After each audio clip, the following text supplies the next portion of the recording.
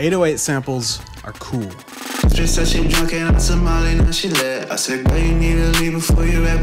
I'm Cozy Robinson, and I'm going to show you how to properly use them within FL Studio, as well as share some of my personal techniques that I use to spicing them up a bit. First things first, we need to find an 808.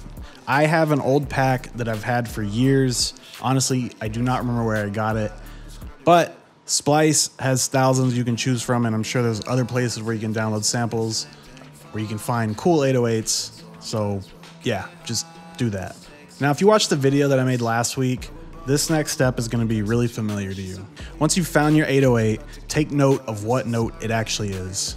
If the title of it doesn't have the note, you can right click on the sample in the browser and select Edit and Pitch Corrector.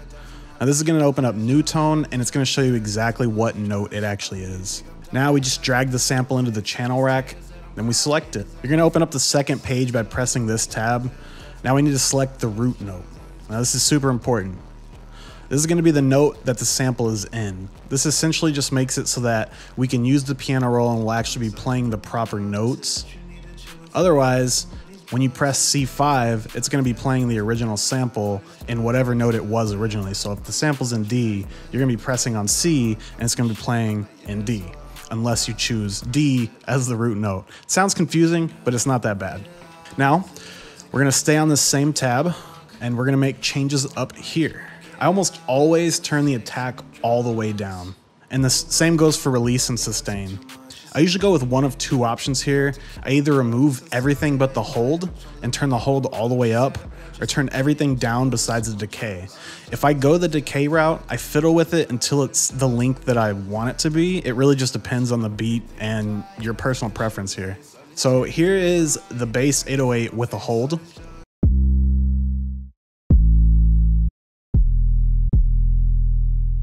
And here it is with a decay.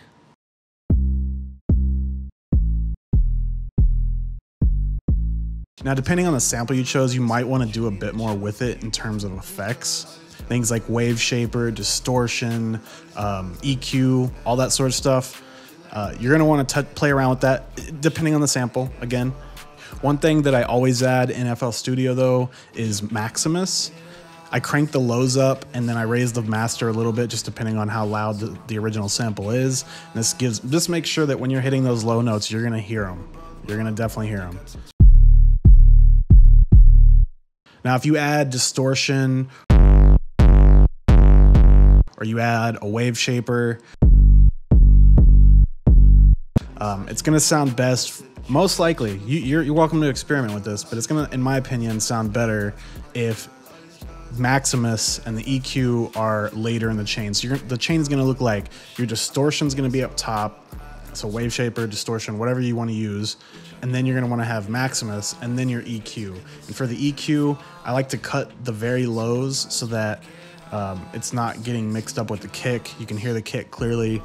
Sometimes, depending on the song, I'll cut the highs out too, but for the most part, it's usually just the lows because I usually try to make the 808 sound pretty cool. So yeah, that's how you properly use an 808 sample. I do have plans on showing you how to make your own 808 from scratch. So if you're interested in that, definitely subscribe. Or if you want to, you know, support the channel, you could subscribe as well.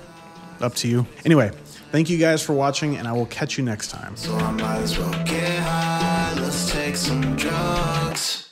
I we're both rolling, but I think I took too much. She said, bro, you need to chill because you're about to kill my buzz. I said, sorry, I ain't dying, bitch, don't let me interrupt. She said, I got just a thing, and she pulls us some more drugs.